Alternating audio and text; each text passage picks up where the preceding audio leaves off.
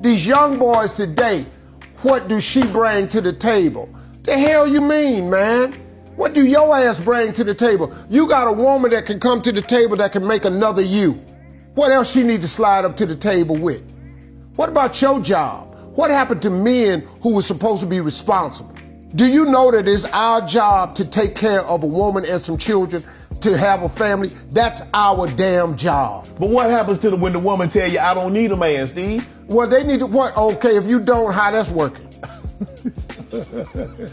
You know, how that's working? Who don't need no man? I'm independent, I can do for myself. Yeah, but why do you want to?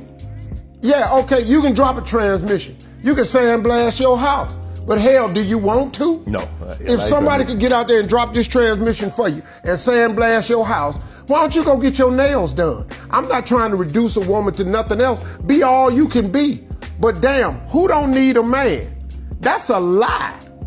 What man don't need a woman? I tell you what. Try to live without them. Try to live your life without women. This ain't about la-da-da, man. This is some bullshit without women. If it wasn't for women, what would you? He said, if women did not exist, all the money in the world would have no meaning.